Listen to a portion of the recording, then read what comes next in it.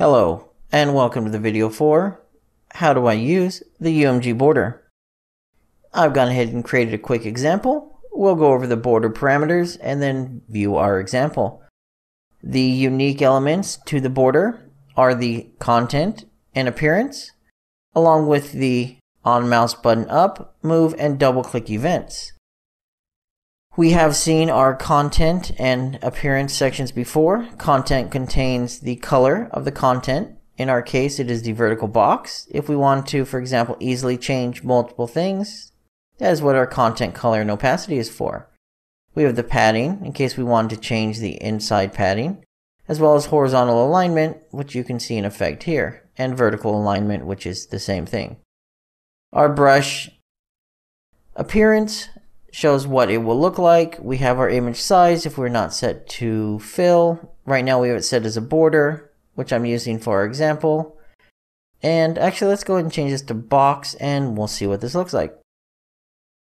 We have our margin, which is our standard margin for our brush itself. And then we have the brush color if we wish to adjust the brush color, which we will see actually in our example.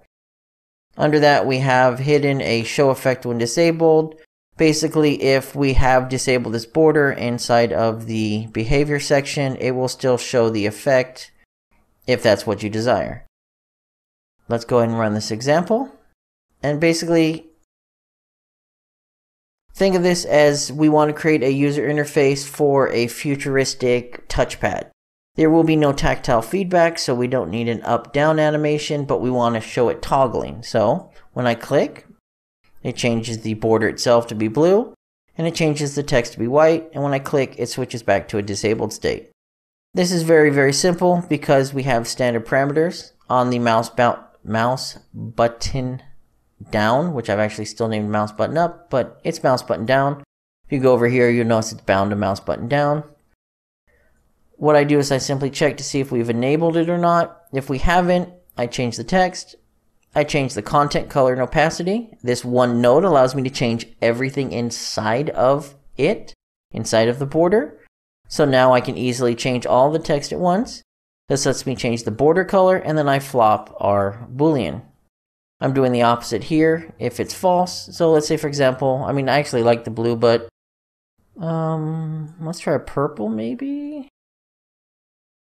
Let's try a purple. We'll hit play and you can easily see how we can change it.